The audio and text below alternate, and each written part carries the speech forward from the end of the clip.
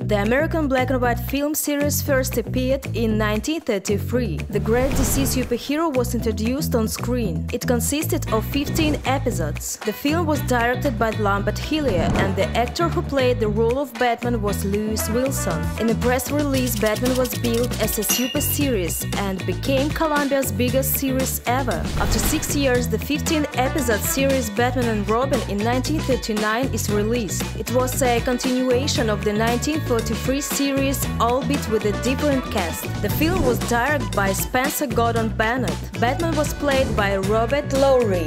According to the film critic, Batman and Robin failed to achieve, quote, the same level of energy and excitement as its predecessor, also known as Batman the movie. The director this time was Leslie H. Madison and Adam West as Batman. In addition to the film, there is an American television series consisting of 120 episodes.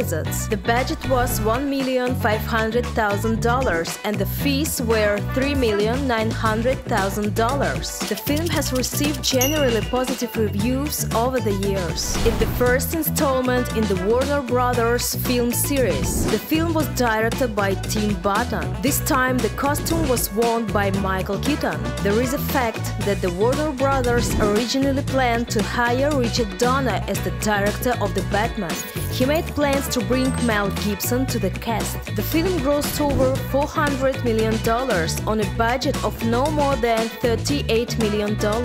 Batman was criticized by some for being too dark, but nevertheless received generally positive reviews from critics. The picture won the Oscar for the best scenery. In 1992, a sequel called Batman Returns by Tim Burton and Michael Keaton was released, which was not eager to direct Batman Returns. According to rumors, even the director called the sequel the most idiotic idea. But despite this, the Warner Brothers studio persuaded to cooperate. The budget was from $18 million. The box office was $266,800,000. The film was nominated for an Oscar for Best Visual Effects and Best Makeup. Critics rated it positively. Batman Forever, third installment from 1995. According to Michael Keaton, after the studio and Tim Burton disagreed about the franchise's path, she could still play Batman. Everything changed when director Joel Schumacher joined the project. Keaton saw that the future film was turning into some kind of bright cartoon. This didn't suit him and he refused the role.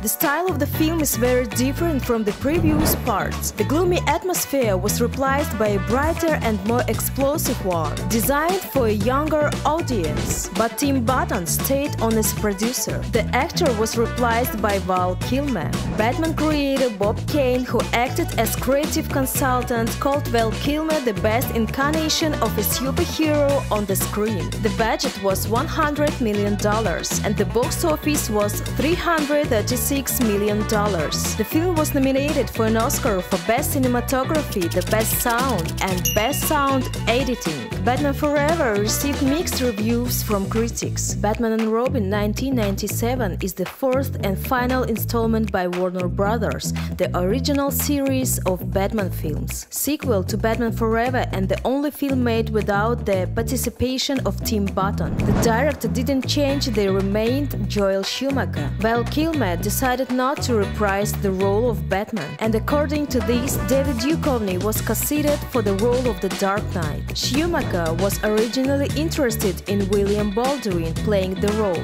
but ended up choosing George Clooney. In an interview with George Clooney after the film's release, the actor said he thinks they just killed the entire Batman series. The film's budget was $160 million.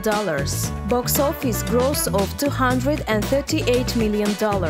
Critics gave it a negative rating. Batman and Robin received 11 Golden Raspberry nominations in 1997, including Worst Movie of the Year, Worst Superhero Movie, and one of the worst movie of all time. Batman Begins 2005 is the first part of a new Batman trilogy that explores his youth and becoming a superhero. The producers invited David Fincher, but but he immediately refused, citing the fact that everything possible had already been filmed on this topic, and he was simply not interested in working with second-rate material. And after, Warner turned to a young and very talented director Christopher Nolan, Guy Pearce, Ashton Kutcher, David Boreanaz, John Cusack, Cillian Murphy, Heath Ledger, and again David Duchovny were considered for the role of Batman, but Christian Bale was chosen to play the Man-Bat. The budget was $250 million. Cash receipts $371 million. The film was nominated for an Oscar for Best Cinematography. Critics, viewers, and fans of the series warmly received the picture, calling Batman Begins an excellent reboot of the franchise. A sequel to Batman Begins, The Dark Knight, was released in 2008. The film's budget was $185 million, and the box office grossed over $1 billion. The Dark Knight is ranked number 3 on IMDb's list of the 250 greatest movies of all time,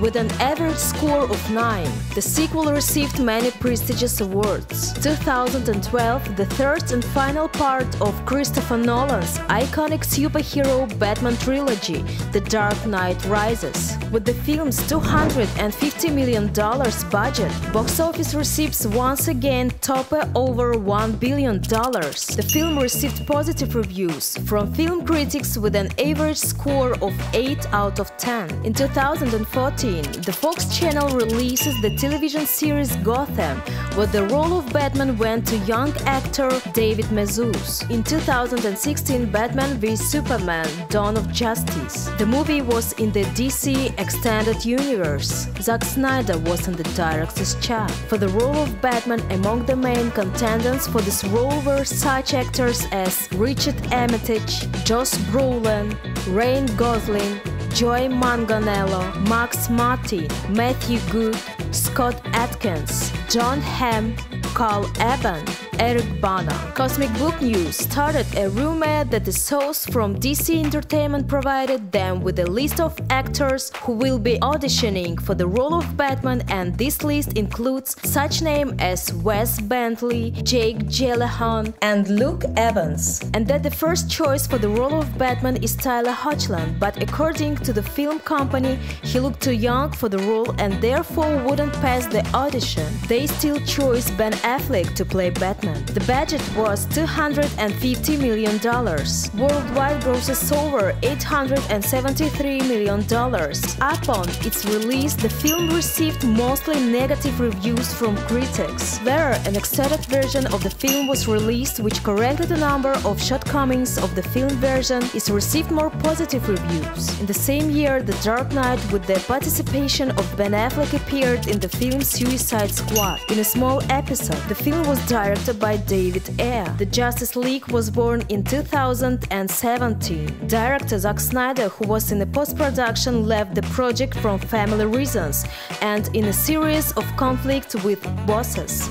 Joseph Whedon stood at the helm instead. The producer of Justice League stated that Whedon reshot about 15–20% of the picture, but the Screen Rant publication claims that there were much more changes. The film's budget has increased to $300 million. The worldwide grosses over is $657 million. The film received mixed reviews from critics, who praised the action scenes and acting but criticized the story. In 2018, he appears in the HBO Max television series Titans. The role of Batman is played by Ian Glen. The Arrowverse is a fictional universe created by the CV called Crisis on Infinite Earths. The role of Batman was played by everyone respected actor who gave us the voice of Batman in games and cartoons, Kevin Conroy. In 2021, Justice League debuts on HBO Max as the first most watched movie of the year on the service. Following the release of Snyder's Cut, fans took to social media to express their love and appreciation for the film. In additional filming, the project's budget will increase to $70 million. In 2022, Batman is released, which became a reboot of the film series about the young Dark Knight. Ben Affleck was originally supposed to direct, continuing the story after Justice League, but the idea never took off. Nominees for director were Matt Rose, Reed Ridley Scott, Gavin O'Connor, George Miller, Denis Villeneuve, and Federico Alvarez. The director's chair went to Matt Reeves. Pattinson was the main contender for the role of Batman. Reeves noticed Pattinson after watching the thriller Good Time and wrote a script specifically for him. Pattinson's involvement drew backlash from Batman fans, with some of them organizing a petition to replace the actor. But Pattinson found the criticism less vicious than he expected. Christian Bale, who played Batman in the Dark Knight trilogy, supposed Pattinson and advised him to make the role his own and not listen to critics. The budget was $200 million. The fees in the world amounted to $770 million.